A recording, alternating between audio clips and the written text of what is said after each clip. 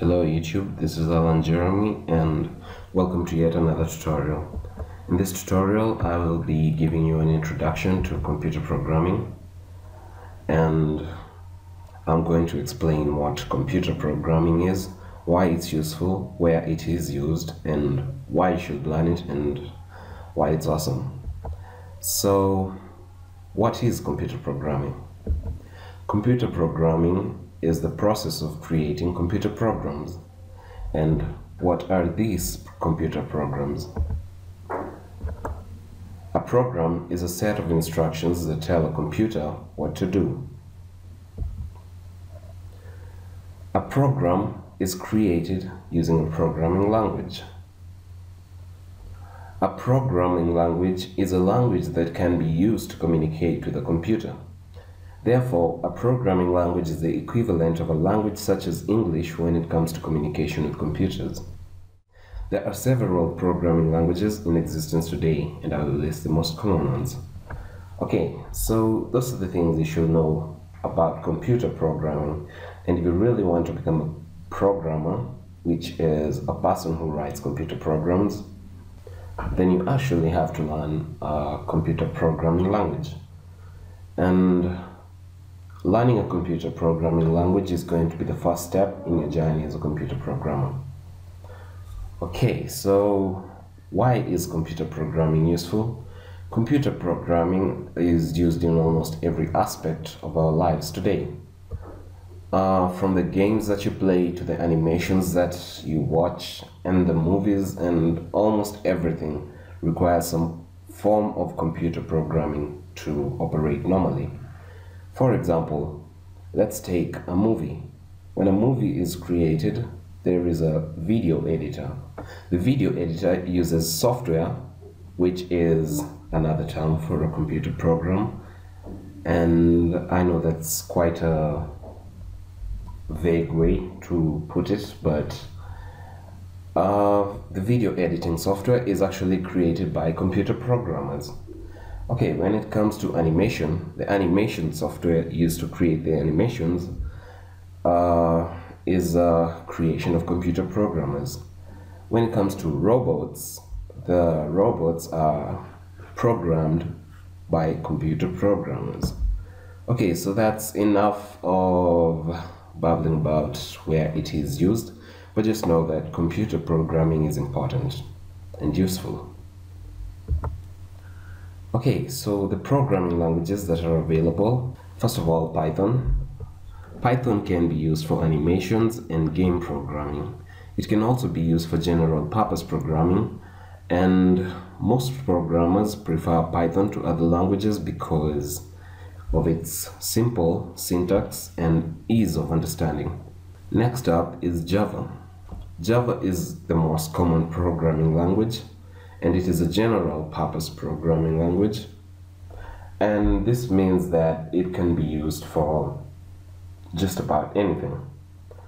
I would not recommend Java for beginners because it is object-oriented and rather confusing for beginners to start with. C is another language, and it is a low-level structural programming language. Structural programming languages are languages that are not object-oriented, and I will explain that later on. Next is C++, which is a high-level language which also has some low-level language features, and it is also object-oriented. C++ has a variety of uses, and Windows has been created actually using C++. But as a beginner, I would recommend you to start with a different language such as Python or C#, which I'll come to next. C# is a high-level object-oriented programming language, but it has a simple syntax and is a good language to begin with. Ruby is another language, and it's a high-level language which is used for web applications. HTML is a web development and design language, which is actually an acronym for Hypertext Markup Language. CSS is a web design and styling language, which can also be used in the development of sites along with HTML. JavaScript is mainly for web development, and it is used to create dynamic sites, which I will explain later on. It is also used for general programming and game development and many others. There are many other programming languages which I have not listed, but they are also useful in their own ways. So right now I would like to advise you on which programming language to begin with. You can begin with Python because of its simple syntax, but I would recommend beginning with a language such as HTML or CSS because they are actually the simplest languages that do not require too much logic. Okay, so low-level languages and high-level programming languages. I have actually mentioned this in the previous slide a lot, and I would just like to expound on what a low-level language is and what a high-level language is. A low-level language is a language that is closer to machine language. Now I know you're all going to start complaining about how confusing this tutorial is for beginners, but before you do, I would like to explain this. So for a computer program to actually run, the language that it is written in has to be converted to machine language. Machine language is a set of binary digits which represent certain instructions to a computer. I will explain that more a little bit later, but it is important to know that for a computer program to run, it is actually converted from the programming language code, which is known as the source code, to the object code, which is actually the binary for the code. The binary is actually machine language which can be understood by the computer to perform certain tasks. So low-level languages are closer to machine languages. The machine language, I mean. Now why would someone want to use such a language? Because low-level languages are closer to machine language, it means that they are processed faster because it is easier to interpret them into machine language. High-level languages, on the other side, are closer to human languages such as English, but they are compiled a little bit slower. But these factors are not very notable when you're doing small applications because they will be computed very fast due to the high processing speeds of computers nowadays. So most of the tutorials that will come after this will actually be dealing with high-level languages because they are easier to write as well as perform complex operations with. So we're going to be covering Python and C# probably, as well as HTML and CSS and maybe JavaScript and C++, but we are not going to be covering Java for now because I'm trying to keep things simple here. Okay, so how do you start? You can actually start by visiting one of the following sites. You can go to codecademy.org and you will get interactive programming lessons from there.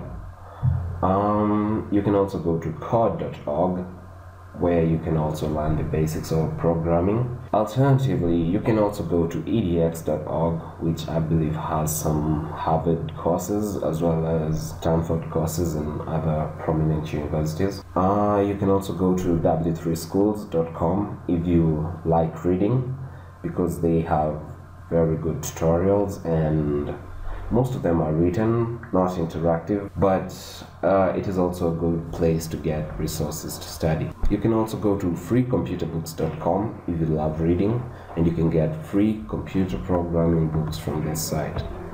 There are many more of such sites which I have not mentioned, or some of them I am not aware of. So if you know any other ones, feel free to post them in the comments below. Okay, so that's the end of this first video, and I would actually just like to say that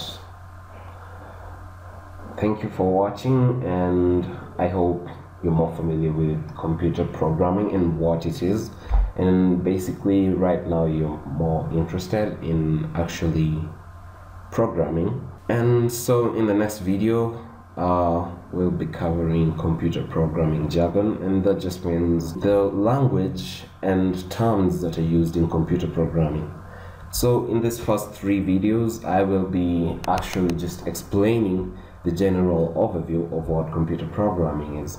So if you do want to just begin programming immediately without knowing the basics, or if you already know the general stuff about programming, then you can skip the first 3 videos and go directly to the 3rd video, which is going to be, I think, a Python video on how to start programming. Okay, so thanks for watching. Once again, this is Alan Jeremy. Please comment, like, share, and subscribe.